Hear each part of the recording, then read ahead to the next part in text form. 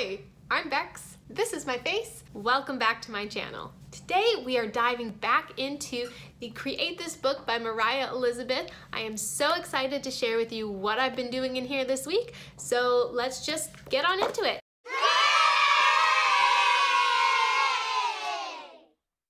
So it seemed appropriate that the first page I do in the Create This Book should be the Create a Rule page. I gave this a bit of thought before I got started, and at first I thought, well, how can I make this book as absolutely as creepy as possible? So I originally thought I would do a skull or a bat or something spooky on every page, or only use dark colors or something like that. And then I just had so much fun this week doing that banana drawing. You guys, it had to be bananas.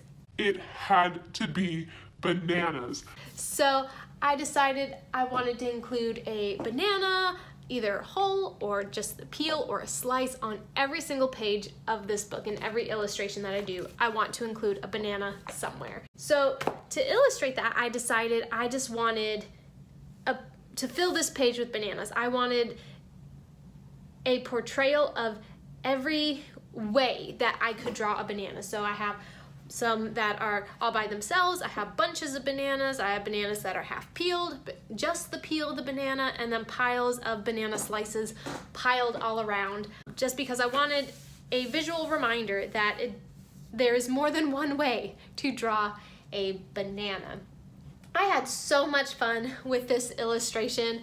When I first went in with the colors on this, I got a little frightened because I'm using the Ohuhu markers, it's alcohol inks, and the paper I'm using just sucks it right up. So everything looks so much darker when I first put it down on paper, but then as it dries, it lightens up. So like it turned out okay, but it gave me a whole series of mini heart attacks throughout this whole illustration, because I'd put a color down and think, oh no, it's way too dark, what have I done? But it lightened up after it dried, and so like everything turned out fine.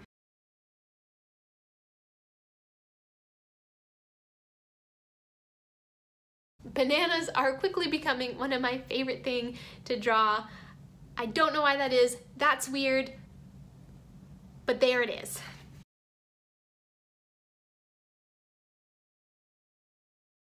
And I think the best decision I made on this entire page was I really wanted the bananas to pop. And like, yeah, they stand out on a white page because they're the only thing in color. But I decided to make the background blue so that they would really just stand out and it would be a bold and vibrant page. And I think I succeeded in what I was trying to do. I am so happy with how it turned out, and I love that a banana on every page is my rule for this book, which I immediately break in the next set of pages. You'll see. So for the next page, I decided to do the Create a Fan page. Now there are very few things I'm more of a fan of than Harry Potter. I love Harry Potter. Now this page did give me some trouble though. My first idea was I wanted to do like a dorm room kind of scene with a bed and a desk, and then maybe whoever lives in this room is a super Harry Potter fan and just has all of these collectible things, all their decor is Harry Potter. Like that's kind of what I wanted to do, and then I was gonna hide a banana in there.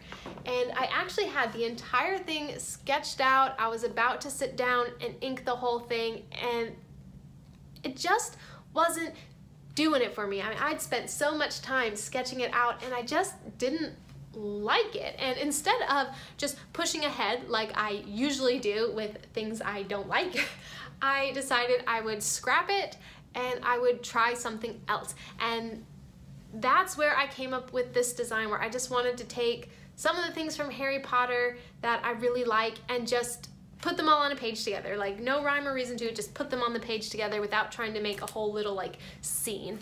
And I'm really happy with how it turned out. So I've got the time turner, the golden snitch, I have a quill, the Deathly Hallows, a wand, and this potion that I have here.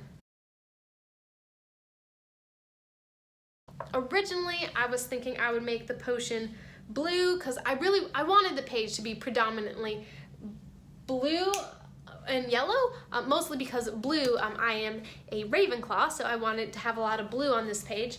But then I thought, since it is a fan page and it's things that I love, why not have the potion spilling out be a love potion? So I made it pink for a love potion because I love Harry Potter.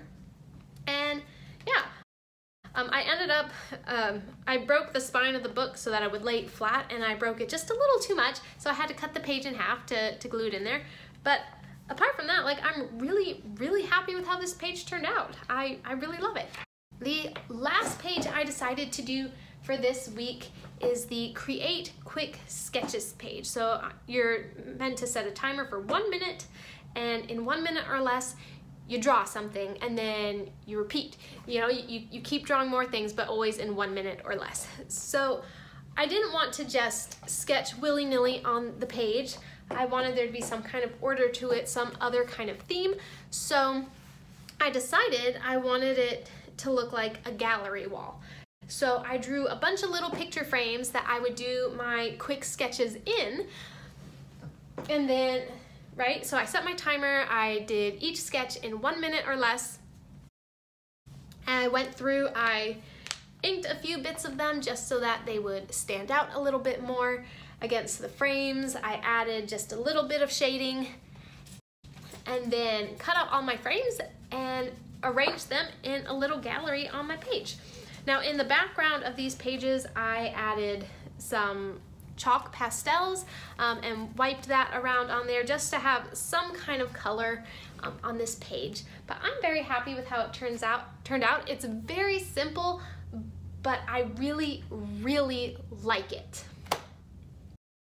So that's it. Those are the 3 pages I did this week in the Create This Book by Mariah Elizabeth. Create a rule page with all of the bananas. I think this has got to be my favorite page I've done so far. Fan page for Harry Potter. Create quick sketches page, and did a little gallery wall for my sketches. I did go back over this one with some packing tape because I had that chalk pastel in the background and I didn't want it getting onto my sketches.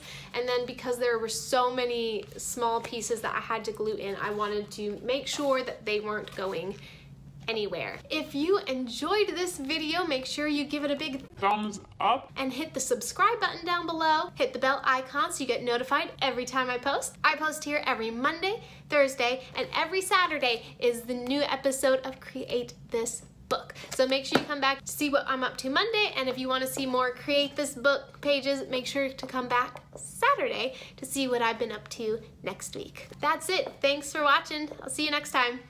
Bye. I made this, you guys.